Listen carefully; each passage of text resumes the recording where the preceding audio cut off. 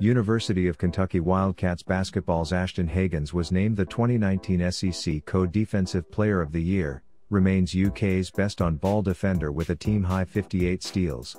He's a Naismith National Defensive Player of the Year semi-finalist for a second season in a row.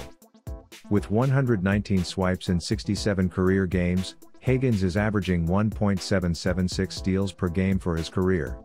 That rate is third all-time in program history, trailing only Rajon, Rondo and Derek Anderson. And even those numbers don't do him justice. His ability to disrupt an opposing team's offense is as valuable as any basket or assist he can make. His presence was on full display in the win at Texas Tech. Hagans has been the consummate point guard in his sophomore season, doing a little bit of everything to affect the game.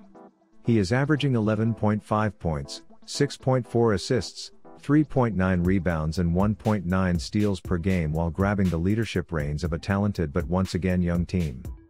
The second-year guard has boasted double-figure scoring in 20 games, including a career-high 26-point performance in the win over Utah Valley.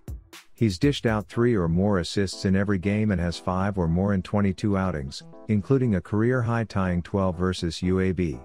His streak of 10 games with 6 or more assists was snapped with 5 dimes at Georgia.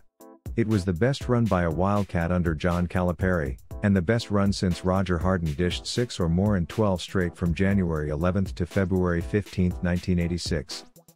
With 351 career dimes, he ranks 12th in program history in assists.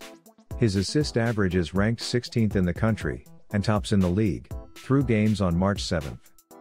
Hagans has done all this while fighting through nagging injuries this season.